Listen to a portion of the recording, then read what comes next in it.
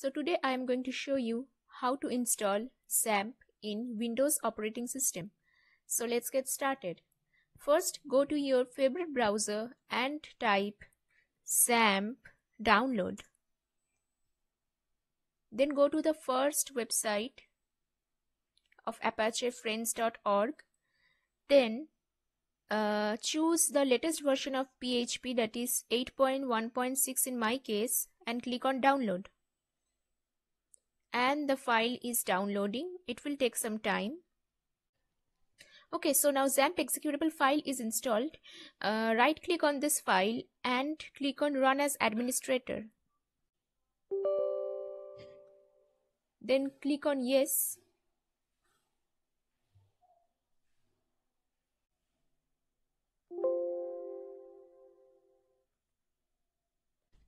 Okay, so setup wizard is opened. Click on next.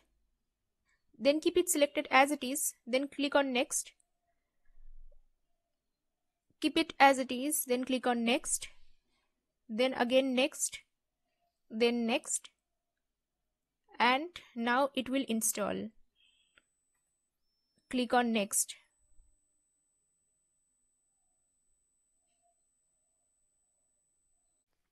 So it's almost done.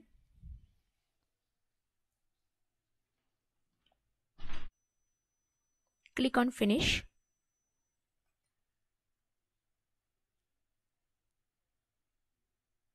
So after installing XAMPP, this control panel appears. This is XAMPP control panel. If this window doesn't appear in your case, then what you have to do is just go to the start menu and double click on this XAMPP control panel icon. Then this control panel will appear. So this is the XAMPP control panel. So here, as you can see, this is the Apache module and then the MySQL. Click on the start to start the Apache module. Click on admin. And this is the XAMPP dashboard. As you can see, welcome to XAMPP for Windows 8.1.4. So Apache module is working all right. Then let's check whether MySQL server is configured properly or not. Click on the start beside MySQL and then click on admin. So localhost PHP myadmin is successfully shown. So our XAMPP is installed properly and Apache and MySQL are working all right. So this is how you install XAMPP.